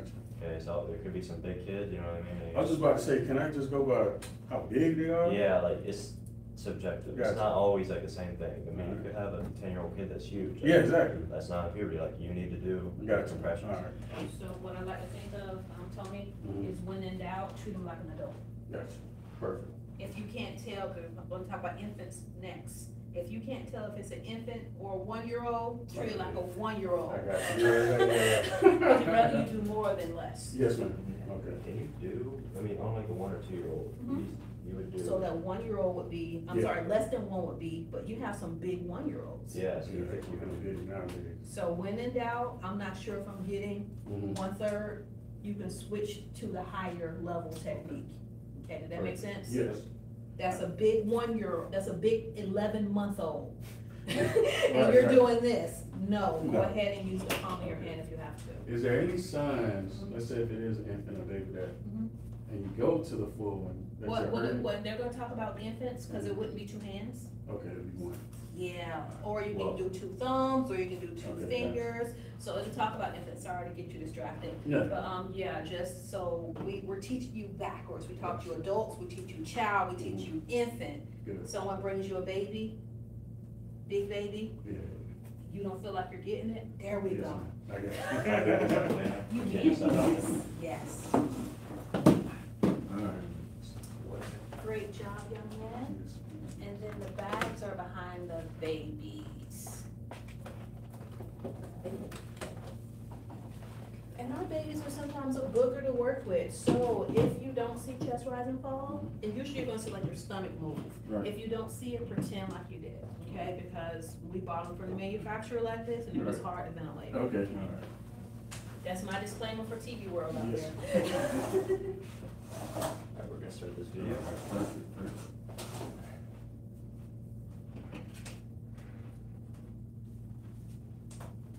Rescuing an infant can feel completely different from rescuing an adult, but the principles of CPR for infants who are younger than 1 year old are essentially the same as for adults. There are just a few differences, but those differences are significant. So let's take things in the same order we used for adult BLS. Right now, we'll talk about the skills for 1 and 2 rescuer infant CPR. First, if the cardiac arrest is witnessed, check the infant for a response and breathing. If the infant is unresponsive and isn't breathing or is only gasping, send someone to activate the emergency response system and get an AED. If you're alone and don't have a mobile phone, take the infant with you to phone emergency services. Or, if necessary, leave the infant and find a phone. But if no one witnessed the infant's collapse and there's no response or breathing, check for a brachial pulse immediately. If you do not detect a pulse, perform 2 minutes of compressions and breathing before activating emergency response, if it hasn't already been activated. If an infant has an adequate pulse but isn't breathing normally, rescue breaths may be required. Deliver 1 breath every 2 to 3 seconds, which is about 20 to 30 breaths per minute. To check an infant's brachial pulse, first place 2 or 3 fingers on the inside of the upper arm between the elbow and shoulder. Then, press your index and middle fingers gently against the inside of the upper arm for at least 5 seconds and no more than 10 seconds. If there is no pulse, or if the heart rate is less than 60 per minute with signs of poor perfusion despite adequate oxygenation, begin CPR. To begin CPR, there are two options for hand and finger placement when performing compressions on an infant. The first technique is to place the tips of your two fingers on the sternum or breastbone in the center of the infant's chest just below the nipple line, but be careful not to press on the bottom of the breastbone. The other is the two-thumb encircling hands technique. Place both thumbs side by side in the center of the infant's chest on the lower half of the breastbone. In very small infants, your thumbs may overlap. Don't apply any pressure on the tip of the breastbone. Now, encircle the infant's chest and support the back with the fingers of both of your hands. In this position, both thumbs will be used to depress the breastbone. Whether using the two-finger or two-thumb encircling hands technique, once in the correct position, push hard and fast to a depth of at least 1/3 the depth of the chest, or approximately 1.5 inches or 4 centimeters. And the rate needs to be at least 100 to 120 compressions per minute. After each compression, allow the chest to recoil completely. As we get ready to practice infant chest compressions, remember these key points. Deliver compressions at the rate of 100 to 120 per minute. Make sure the depth of the compressions is at least 1/3 the depth of the chest, or approximately 1.5 inches or 4 centimeters. Allow the chest to completely recoil after each compression, and count out loud as you deliver 30 compressions. So, let's get into position to practice compressions. Do you have any questions? All right, so this one is 30 compressions. What did I miss as the difference between the 15 and 2? So single rescuer or two rescuers. So if it's just you, I got you, all right. it's 30. Okay, So if it's single rescuer, it's always 30 to 2, gotcha. no matter what age. It's the only thing when you get to two rescuers for infants and child, it's gonna be 15 to 2. All right. And it talked about compression techniques, so there are a couple. There's this, which I personally don't like doing when I practice. Yeah, yeah. So I always do this. The thumb encircle is a lot easier, I feel like. Like that. Same compression rate. And do you have any other questions? No, that's good. Turn your feedback device on the baby. On this side. Okay, I turned it on now. Thank you. Yep. And then one more thing, this video is going to have a pause after 30 compressions. You would not pause in the real world unless you were giving breaths. Okay. Okay, it'll make sense once you press play on the video. Okay. Do you want me? Can I have him practice before the video or now? No, I think he has it. Okay. And I don't know if you caught the thing about saying if it's like the heart rate's under 60, or do you see sign? You understand that? So I need to be counting while I'm No. checking the pulse? Yeah. Do you have any questions? Like, do you think it's too slow? It's like it's not even 1 time a second. Like you don't even get that, and you see like blue hands and like cyanosis like on the extremities. It's blue. The baby doesn't look like they're like getting perfusion. Okay. You start CPR. Right on. Even though they have a little bit of a pulse, it's just not enough to keep them alive as an infant. All right. Okay. Yep. All right. So we're gonna do practice while watching. All right.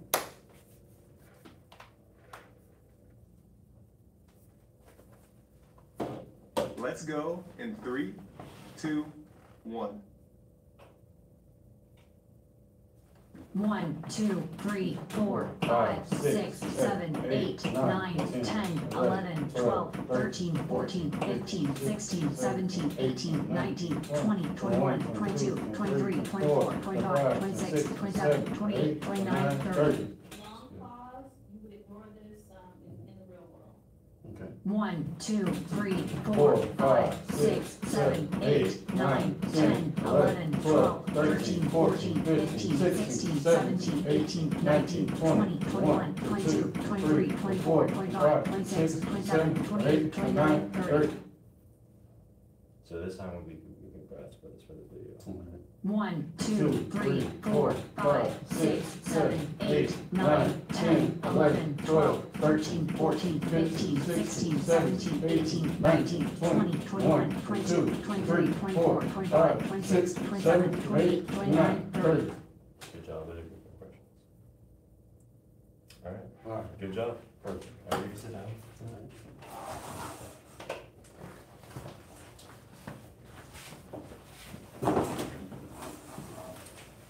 Alright, this video is going to go over 2 rescuer CPR infants.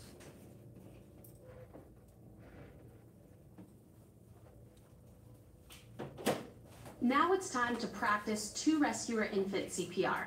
But before we begin, let's note a couple of differences between 1 rescuer and 2 rescuer infant CPR.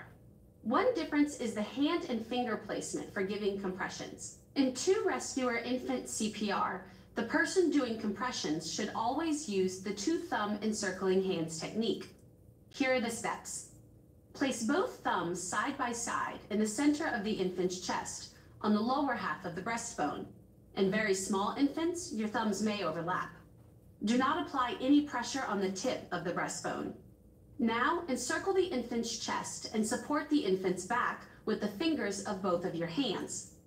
In this position, use both thumbs to depress the breastbone at least 1/3 the depth of the infant's chest, or approximately 1.5 inches or 4 centimeters. The other key difference between 1 rescuer and 2 rescuer infant CPR is the compression to ventilation ratio. As mentioned before, instead of a 30-to-2 ratio in a 1 rescuer situation, 2 rescuers should use the ratio of 15 compressions to 2 breaths. So let's practice compressions for 2 rescuer CPR. As a reminder, make sure your rate is between 100 to 120 compressions per minute. Use the 15-to-2 compression to ventilation ratio because you have 2 rescuers. Make the compressions approximately 1.5 inches or 4 centimeters deep. Allow the chest to fully recoil after each compression and count out loud for your partner. Time to practice 2 rescuer infant CPR, starting with scene assessment. We will pause here while you get into position with the mannequins. Matthew, before you press play, make sure that he knows how to do for a break. Do you know why it's 15-to-2 for infants and not for adults? Do you have any idea? Or any guesses you would like to take? Because knowing why would help you remember, that's why I was. No. So, usually the problems when they go into cardiac arrest is more breathing problems. With adults, it's more like long-term chronic like heart disease. Right. Babies, it's usually like some type of breathing problem. Could be croup, could be like obstruction, could be anything that's like, because they have, like, it's more, they're having a breathing. So that's why it's more, you get more breathing with infants than with adults. Okay. And so show me where you would check a brachial pulse on an infant. All right, here. Yep. So how, do you know how to find one on yourself? Like where you I would don't, think? I've never. Cause like imagine like a small reference right here. So it's right under your bicep, Okay. right here. Like push up into your bicep, it's under that muscle. Maybe a little hard. It's one of the harder ones to find on adults. Babies, it's usually, it's a lot easier to find. Okay. So you go right here, okay? On the underside of the bicep, that's where that artery is. All right. Alright, so we're gonna do this, parents while watching. You think you're ready for it? Oh, yeah, I'm ready. This is 2 rests first, so I did the. It goes really fast, you all, and remember, no leg when you're trying to keep the airway open on the baby. Okay. Wait, no, none at all? No, just your hands, the baby's airway, the head is so small, you wouldn't need your leg. Okay.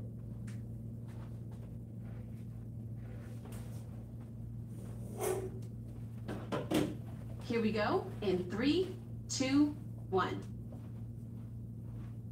Seem to safe, seem to safe. Hey, are you Are okay? you okay? Are you okay? Are you okay? Brachial pulse. Great Pulse, job. that's a good job. What you Check say? for breathing, that's good. Activate the emergency response. Immediately. There is no breathing and no pulse. Great job. 1, 2, 2, 3, 4, 5, 6, Too 7, fast. 8, 9, 9, 10, 11, 12, 13, 14, 15. Thumbs up, just thumbs up. Remember, stay in position for thumbs up. 1, 2, 3, 4, 5, 6, 7, 8, 9, 10, 11, 12, 13, 14, 15. Great Just job. thumbs up. Great job. 1, 2, 3, 4, 5, 6, 7, 8, 9, 10, 11, 12, 13, 14, 15. Right, and so after 2 minutes, you would switch, but for video purposes, 3 cycles, if you all would change positions. There you go. sorry. I came back and I saw what you did, so now I'm gonna go back in my room over there. I'm very proud of you two. Great job. Here we go in 3, 2, 1. All right, seeing it safe, seeing it safe. Hey, are you okay? Are you okay? Okay. Check brachial pulse. Okay, I'm gonna start CPR. Oh, check the breathing. He's gonna keep going. I'm gonna go along. Activate the emergency response. Can I and get get an emergency AED. response? There's Can I no get breathing AED? and no pulse. 1, 2, 3, 4, 5, 6, 7, 8, 9, 10, 11, 12, 13, 14, 15. Good job. 1, 2, 3, 4, 5, 6, 7, 8, 9, 10, 11, 12, 13, 14, 15. Make sure you lift the airway a little bit. There you go. 1, 2, 3, 4, 5, 6, 7, 8, 9, 10, 11, 12, 13, 14, 15. Good job. For video purpose, we're gonna stop right now, but you got that right? So babies, you don't, I was told, you don't have to do this. Okay, all right. But you do, should like, it's like a sniffing, that's what I've heard, you go like right around here, Okay. like a midway point. You don't do too much, cause you can hurt their head, cause they have a bigger head, they have like, their head proportion is bigger than adults. I got you. Yeah, so you wanna be like right around here. Excellent. And it should work with most mannequins, it should only allow ventilations when it's in that like perfect spot. Perfect, all right. Alright, so next.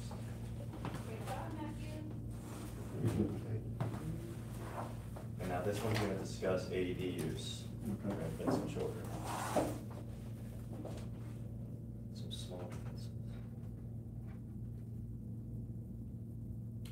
There are some differences when you're using an AED for infants and children younger than 8 years old. Some AEDs can deliver either an adult shock dose or a child dose for children younger than 8 years old. A pediatric capable AED will have features that allow a child appropriate shock, but the available features depend on the type of AED you're using. Your AED may also include smaller sized pads that are designed for children younger than 8 years of age. If it does, use them. If not, use the adult pads, but make sure that they do not touch or overlap. But never use the child pads for an adult. The shock dose delivered by child pads is too small for an adult and likely won't be successful. It's better to provide high quality CPR than attempt to shock an adult with child pads. Some AED pads recommend placing one pad on the chest and one pad on the back for infants and children. Follow the pictures on the pad packages for proper placement. If an infant needs defibrillation, a manual defibrillator is preferred. But as we mentioned before, this device is quite different from an AED and it requires special training that is not included in this course. If a manual defibrillator is not available, an AED with a pediatric dose attenuator is preferred.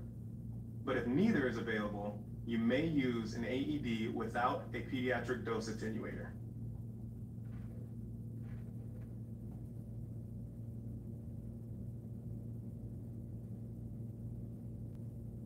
So it says optional. Can I do it though? What is it? It says like it's like the students practice, high performance activities, skill steps optional for the AED. Part of his job functions, like yours, you would have to do that with your team members, but for him, no. Okay. But, so he doesn't have to show the placement for like the AEDs? Oh, you can if you want, but it does say optional there, and then you've already, depending on your student's competence level. So what I do is if the pads are overlapping, where would you place the pad on a child or an infant? You said if the pads overlapping? So like they should never touch. Right, okay, so right hand on the back. Perfect. And so without having him get up and do all that, he has already shown that he's competent in the area, so you really don't have to get up and practice it. Okay. So it just depends on your student. Okay.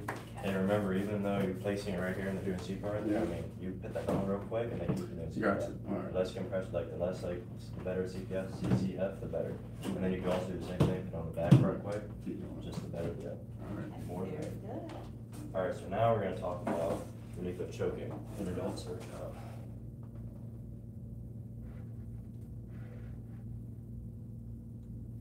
When food or other items block a person's airway, choking occurs.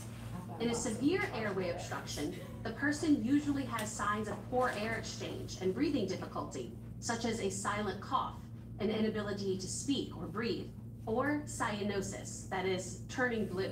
Adults or older children who are choking may clutch their neck with both hands, making the universal choking sign. If someone indicates that they are choking and cannot talk, you must act.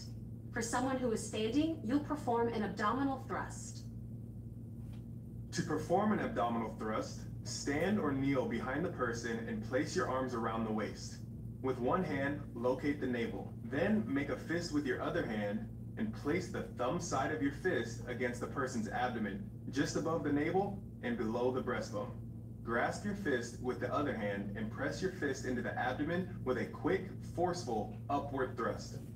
Repeat thrust until the object is expelled from the airway or the person becomes unresponsive. If you can't wrap your arms around the waist because the person is pregnant or overweight, or simply can't stand, wrap your arms around their chest and give chest thrusts instead of abdominal thrusts. So I would pause it here just to verify he knows how to do the abdominal thrust. If you're not, Yeah.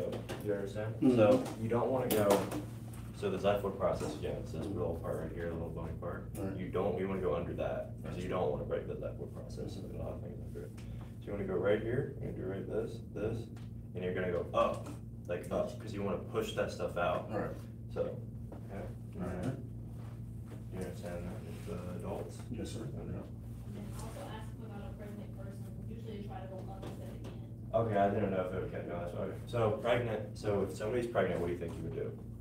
They You go above it. Yep, Yeah. you go chest thrust. So what do you think? Do you think you still go up, or do you think it's go in? What do you think? We still go up? Nope, Nope, just go right in. All right. Yep, just go right in. Okay. All right, perfect. Yeah. Great job. able to relieve choking in an adult or child, or if the person becomes unresponsive, have someone activate the emergency response system. Then lower the person to the ground and begin CPR. Perform CPR as usual, but with one difference. Each time you open the airway to give breaths, look for the obstructing object in the back of the throat. If you see an object that can be easily removed, carefully remove it. But do not perform a blind finger sweep because this may cause the object to become lodged farther back in the airway.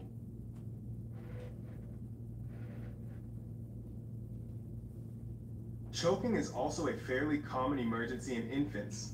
The steps to relieve choking in an infant are quite different from those. Did you understand that part, what he was talking about? Yes. So, okay. So every time you open the airway, make sure you check it. Yeah. No blind finger sweep though. No blind finger No, sweep? you can't. If you don't see anything, don't do a blind finger sweep. All right. You could damage the palate, you could damage all sorts of stuff, and you would end up doing more harm than good. So only if you can see it. That's Okay. like that's a big thing. Gotcha. For older children and adults.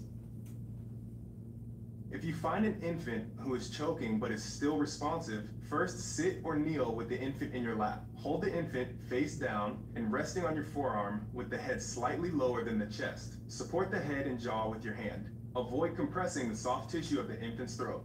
Then, rest your forearm on your thigh to provide support. With the heel of your other hand, deliver up to 5 forceful back slaps between the infant's shoulder blades. Deliver each slap with sufficient force to attempt to dislodge the foreign body. Then, place your free hand on the infant's back, supporting the head with the palm of your hand. This will cradle the infant between your 2 forearms as you turn the infant over while carefully supporting the head and neck. Keep the infant's head lower than the chest and deliver up to 5 quick downward chest thrusts in the same location where you would perform compressions, just below the nipple line, over the lower half of the breastbone. Do this at the rate of about 1 per second. Repeat the sequence of 5 back slaps and 5 chest thrusts until the object is removed or until the infant becomes unresponsive.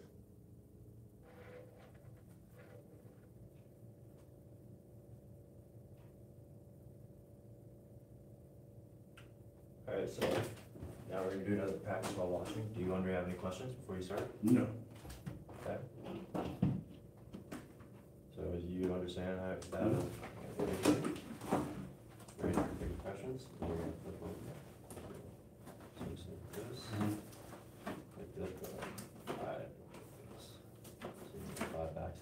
like 1, 2, 3, 4, 5.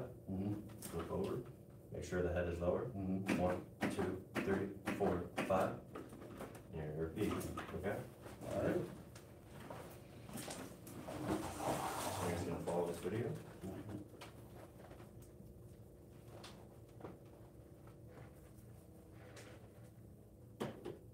And it says sitting, but you're not always gonna be able to Now that sit. you're in position, let's begin. Follow along with the video as you practice. Here we go in 3, 2, 1. 1, 2, 3, 4, 5. 1, 2, 3, 4, 5.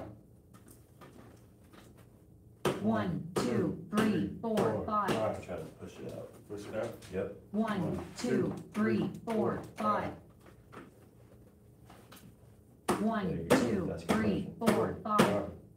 You're trying to dislodge whatever's in. 1, 2, 3, 4, 5. Good job. Okay. You place it down. Sit down for now.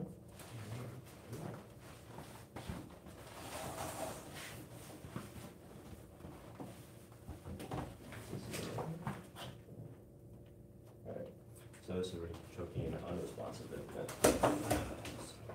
Just video. You have any questions on that, by the way? No. Okay.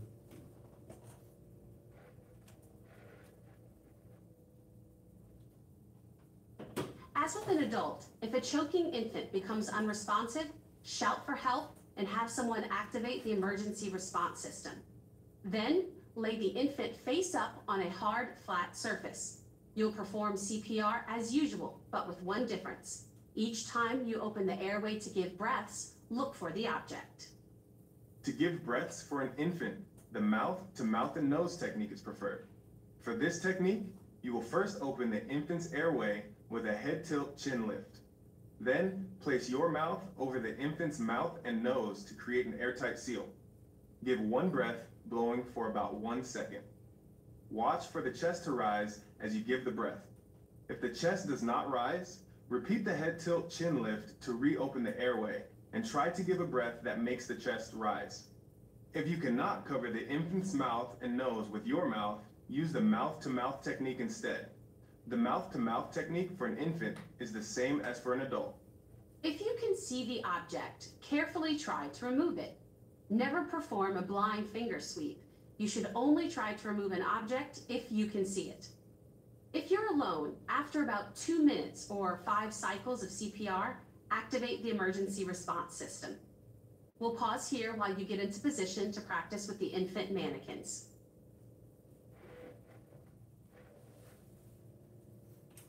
Alright, you stand up. Oh, actually. It may not be anything left to practice. Yeah, it doesn't say anything left to practice, so. All right. Alright, so we're gonna watch this video. But you understand, oh, another point, when you're doing the finger sweep, and you're like looking for the thing that's sticking out of your throat, for infants, you wanna use your pinky, the smallest one. I learned that yesterday. Gotcha. So you don't wanna use a big one, cause their mouth's too small, you're just gonna end up scratching stuff, you could tear that epiglottis or something. So I got live then. Yeah, but like, you know, try to be careful, you know Gotcha. what I'm saying, especially like, yeah, Okay. and never blind finger sweep. Gotcha. We covered a lot today. You learned the proper BLS rescue techniques of CPR and the use of an AED for all age groups, the importance of effective teamwork, as well as how to perform in a 1 rescuer or 2 rescuer scenario. You've also learned rescue breathing and what to do for someone who is choking. Thank you very much for your time and attention today, and especially for your commitment to learning these critical life-saving techniques. We appreciate and honor the important work you all do as healthcare professionals. Now, right there. Good job. Excellent, excellent. All right, gentlemen, great job. I am so proud of you. Very proud of you, proud of you also. And so I always like to do a takeaway. A takeaway is something new or something that was reinforced, because we get a lot of students, this is a renewal course for them. I'm gonna start off with you. I want you to tell us from the student standpoint, then I want you to give us a takeaway from a new instructor standpoint, and congratulations. Yes, sir. So once you take this test and pass, we issue this card and you have completed your instructor process. Perfect. All right, so please give us a takeaway. So I would say the terminology for me, Yes. and like you said, why we're doing what we're doing. It only took the AHA, Another CPR. brand. Yeah, exactly. That definitely helps. And then seeing like how American Heart Association instructors teach versus other Exactly. instructors. Yeah. He did not say that, he did not say that on camera. And so, well, thank you for choosing us. And how did you hear about Florida Training Academy? Online search. Okay. Yes, ma'am. We love it, we love it. Well, thank you, and hopefully you'll be in this position next week and we can get you certified as an instructor. Yes, ma'am. I'm ready. Matthew, the instructor process, my question's gonna be a little bit different. What was your expectations coming in, and how do you feel now that you've completed this initial part? My expectation is that it's gonna be like, I was like trying to think of ways to describe things that they were saying, so I wanna give like background, like why you have to do this. Yes. And I was like trying to think of that before I came here, and I knew it was gonna be like tough to get the words out like the first time, so it's like my first time doing You it. did very well. So I want to be able to like, because I want to give people background knowledge on what, like, I can't just like, oh, it's 15-2, like this reason, like you have to do Right. it. Because it makes you remember it more if you like know why you're doing it. Definitely. And like, it actually like, it makes you want to do it and like follow the rules and like, do it the right way. And I that's had an the biggest instructor thing. here once, he would literally just try to sit down and press play. He didn't stay here long. Gotcha. Gotcha. Because you have to be relatable, and if they just needed a computer, they could have stayed home and Easy. watched the computer. Right. So having that instructor who actually has the background and who actually studied to make sure that they can simplify the words. Right. All right, so you prepared very well, you attended the course. What are your thoughts now? I loved it. I feel like I learned CPR better just by doing the instructor. Like I feel like I'm a lot more confident with everything. And I just know I'll get better and better the more I do it. That's right. All right, that's what I needed to hear. So what happens from here? We can actually give you a restroom break if you need one, a coffee break, a water break, whatever you need.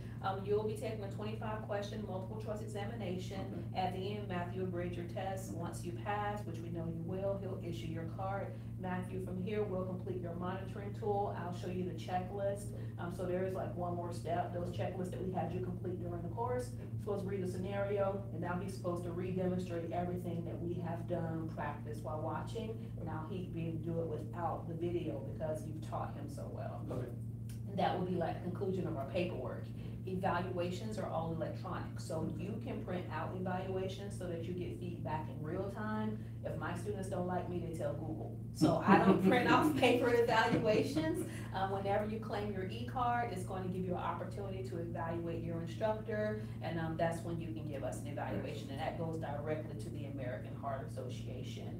You'll be able to, you have your test. I'll send you the link that shows you how to access the Atlas system. It may take a few days before you're able to issue your own e-cards and activate your own or get access to the portal, but you are officially official. All right, so everybody, again, this is Eunice Mathis with Florida Training Academy. We have a great class. It was a long video, but if you are an instructor or if you're interested in becoming an instructor, we hope this helped. All right, have a great day, everybody. Signing off.